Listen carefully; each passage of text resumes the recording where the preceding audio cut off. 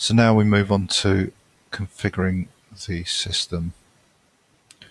There's some information here about it and the boot scripts. So let's go into the sources and extract the boot scripts, change into them, and it's just this single make install command, and that's done.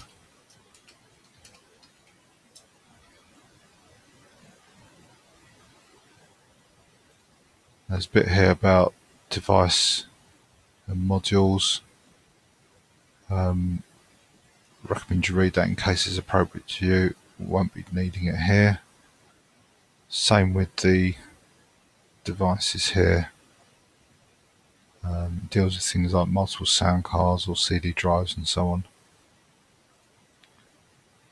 So general network configuration. Now, as I said at the very beginning, recommended that you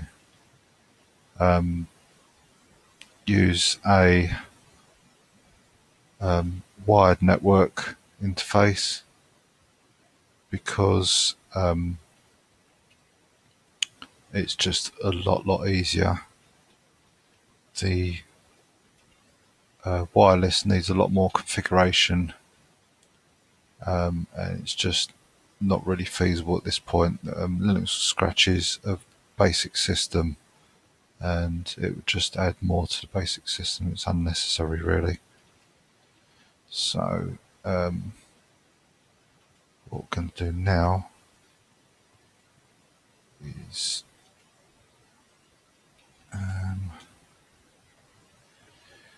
copy this file here first, and just going to make some modifications to it using vi. So it's called ifconfig.eth0. Now the thing is with the newer devices, the way they're named is they don't tend to use as eth0. It tends to use, or tends to be a different naming convention that's based on the physical location on the bus, on the hardware bus of the system. So what I tend to do now is not bother with this eth0 thing because it doesn't really relate to anything. So to find out what the device name really is, you can do something like IP space A, and you'll get a device name here. This is the one I'm using. See, this is the IP address I'm connected to, and this is the actual hardware ID. You can also do something like is it ifconfig -a. It's a bit easy to read actually, ifconfig -a, and it shows you all the network devices. So you can see there's a ENP. E stands for the Ethernet, and there's a WLP that stands for the wireless. So as you can see, there's no IP address associated with the wireless because it's not configured. I'm using an Ethernet connection, so that is the name of the interface that I want to deal with. So what I'm going to do is change the name of this file to reflect the fact that I'm using the real internet address, real hardware address of the network card. So EMP2S0. I'm now going to modify that file to make some changes to it. So the name is not ETH0, it was EMP2S0. So I need to change that. And if you've never used Vi before or Vim, you can use the keys to go up and down, left and right. And you need to put it into insert mode. You can do that with Shift A, which will put the cursor at the end of the line and turn insert mode on. And then you can just normally delete things and edit things as per usual on that single line. So I'm just going to paste in that name. Move down, I'm going to change the IP address to one that I use locally. So 0.200, this will obviously be different for your own network. The gateway, need to change that, and need to change the broadcast address as well. And it's escape :X to save and exit.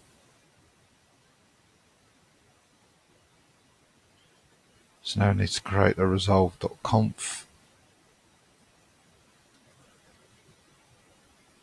and we need to change that so we can edit it. VI.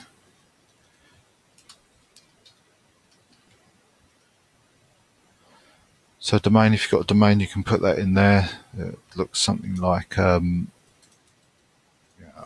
mydomain.org, for example. Spell domain correctly. And then the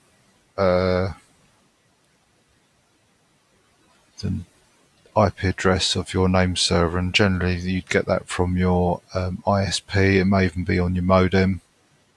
I've just happened to have a local one, so I'll be using that. I'll try a backup one as well.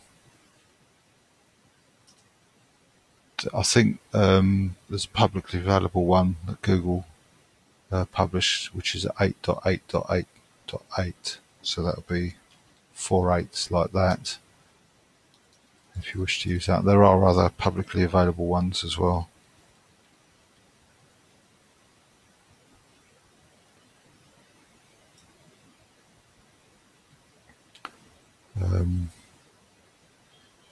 I think there's one that guarantees your security or your anonymity or something or other, as I remember. Free DNS servers.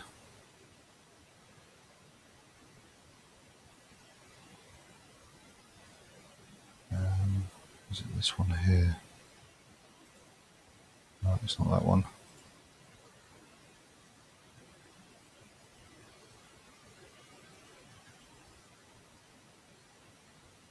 I wonder if it's on here. Might be mentioned on this article. Ah, yeah, this is it. OpenDNS, I think. I think that's. No, that's not the one. That's one of them, though. Oh, I think it's this Cloudflare one. Yeah, there's the Google ones. Komodo.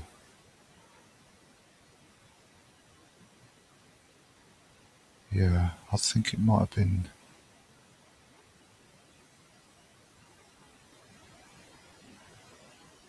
Yeah, it's this Cloudflare one. Yeah, that's all right. They guarantee like your safety on the internet by using them. So I think in this article it says here that they got good performance and tight privacy levels. So I think I've used this one in the past, and it's pretty fast as well. Yeah, it's got examples here. So if you were looking for one, that would be the one to use. I think, well, certainly the one I'd recommend, 1.1.1.1, easy to remember as well. Fast, free and private. So, but obviously there's plenty there, as you can see in this article. It's up to you to choose which one you want to use.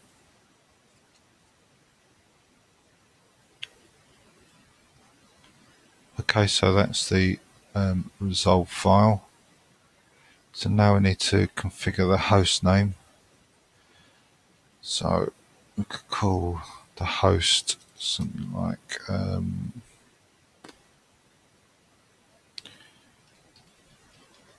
this, maybe. Not in capitals though. Something like that, for example. Just give the computer a name. And then we need to create a hosts file.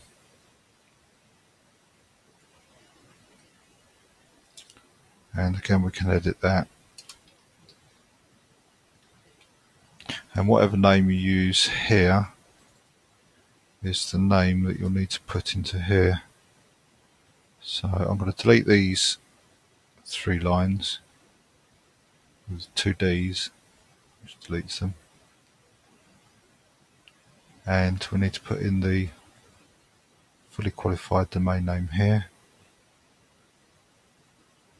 We don't actually need this line, but this one we do. This has got to be the IP address that we've selected previously in the network interface file. So that's 0, and I selected 200 before. Then a fully qualified domain name. Well, that's that, followed by the domain which I used, which was mydomain.org. That's the FQDN part. The host name is just the host name we created earlier, and then you can create any number of aliases after that. So I could call it, for example, my PC as well if I wanted to. So I could refer to this computer. I still haven't spelt my domain right, have I? Domain. I could refer to this computer either by the IP address or by its fully qualified domain name, or its simple host name, or this alias.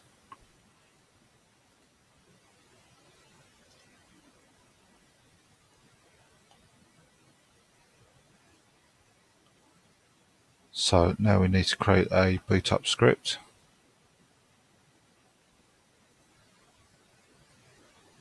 No changes need to be made to that. Oh, okay, I didn't copy the EOF. You can see it's not highlighted, but I can type that in and that should complete the file. And just to be doubly sure that it has been created correctly, I'll edit it and view it. Yeah, that's okay. So it's got the end comment and everything else is there and looks okay. So that did copy okay. I'll just use quit to quit that. Didn't make any changes. Some more stuff there about configuring. There's something here about configuring the clock. So just copy that in and then we can edit it by hand. And what it says here that this needs to be set to 1 if the computer's clock, the hardware clock, is set to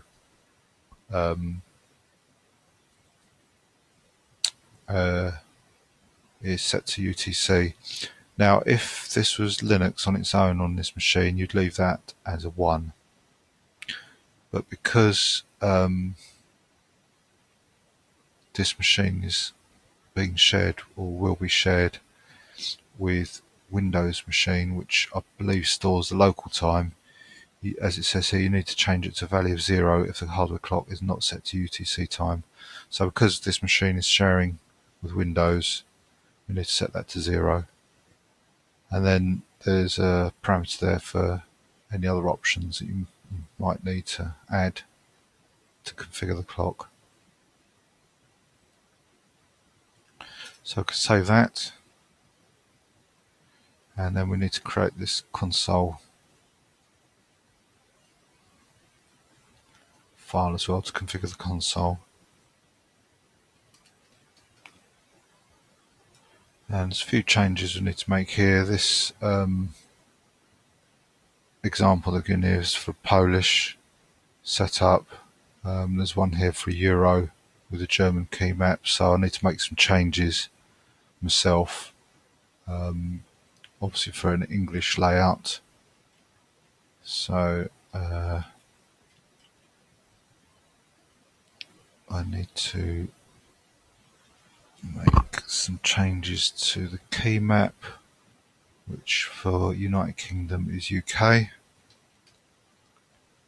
and I use the lat2-16, not 2A, so Latin 2-16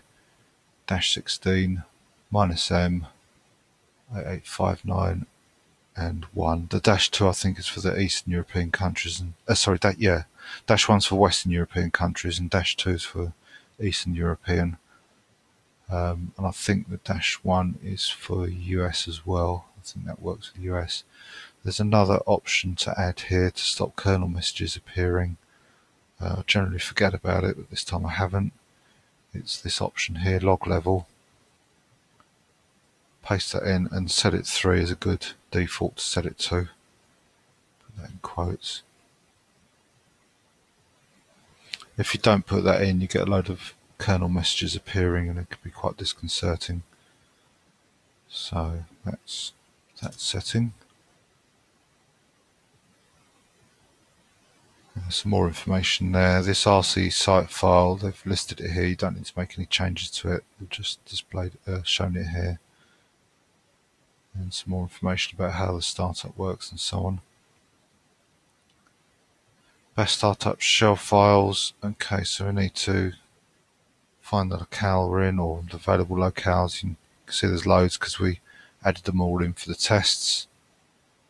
And it says here that we need to run this command to find out what the actual character map would be. So ENGB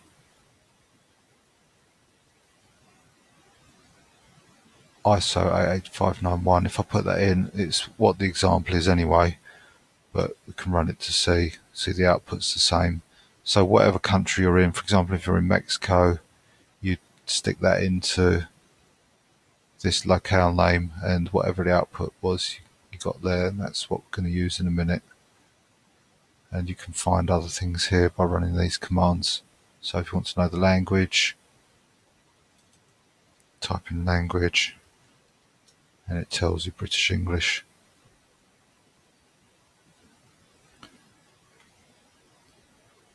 So we can copy this here. The language is this output here. Let me just check that.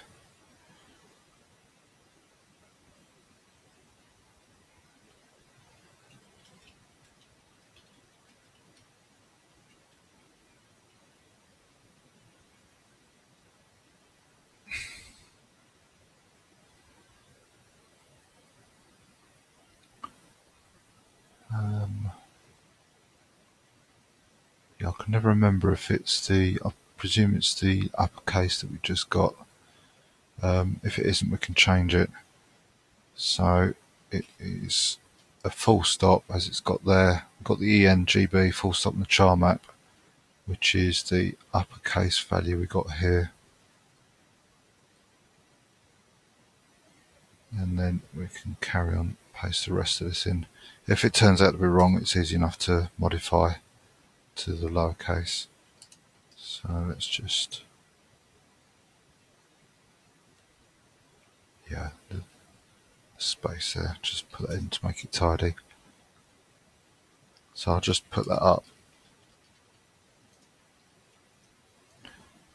So export lang equal EN is the LL part, capital GB is the CC part, and then the char map is this bit we derived.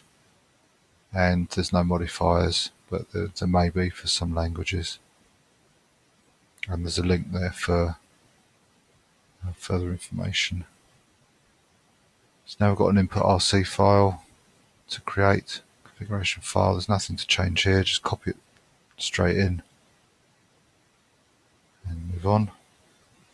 Again, there's a shell files here, shells file to tell the system or to allow programs to find out what shells are installed. So the only shell we've got is bash, and we've got sh, which is a link to bash.